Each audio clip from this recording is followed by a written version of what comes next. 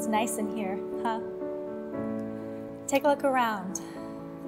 See the books on the wall, the sparkling tables where students are studying at. Shh. Everything within these walls is due to the generosity of people like you. Could you stop talking? Well, they need to know how much we appreciate them. Who? The donors! I think she's lost her mind.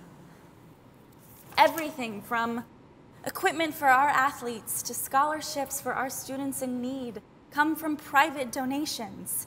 And without the help of donors, this room would be an empty shell. I'd have to give away $10 for a coffee just to sit at Starbucks and use their internet. So thank you, parents, alumni, and lovers of CNU. Thank you for all that you do.